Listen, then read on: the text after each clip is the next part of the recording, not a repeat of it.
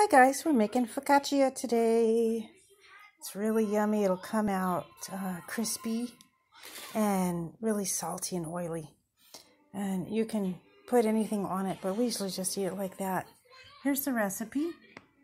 If you can see it, it's only about 4 things.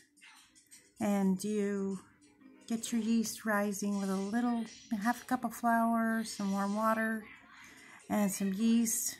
And once it's been sitting for about 10 minutes or so, you can mix in the rest of the flour. It should be really kind of watery. Not watery, but like really slippery. And if it's not, it's okay. It really a lot depends on your weather too.